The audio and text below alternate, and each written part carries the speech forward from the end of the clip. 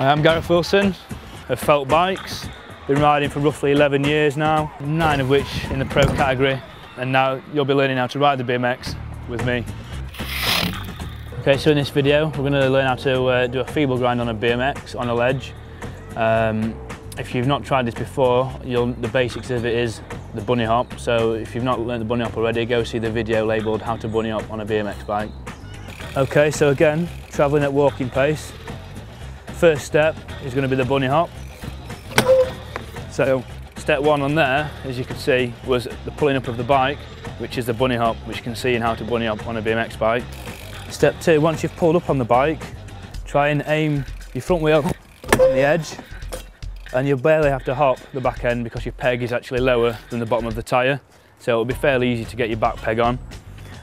Just make sure your front tyre is following the edge so it's nice and straight, otherwise you'll spin off sideways and destroy your chain. So step 3, now once we're on the ledge, you've got to hold it there. Now obviously the weight of you on the bike was going to try and pull it over to the left, so obviously that's what your handlebars are for. So once you're on the ledge, just pull a little bit on the left hand side. If your pegs are on the right, obviously it's the opposite way around if your pegs are on the left.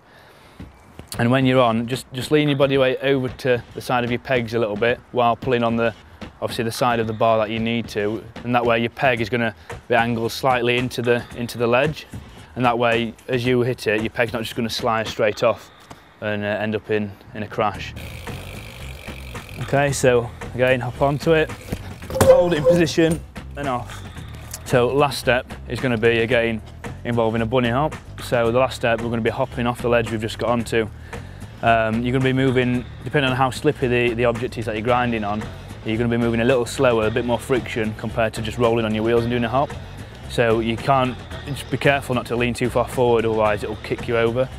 So as you hop off of it, your body weight's got to go from the peg side slightly left, so then that way we're going from here, we're hopping off to the side, and then that way you'll land clear of the box you're grinding on.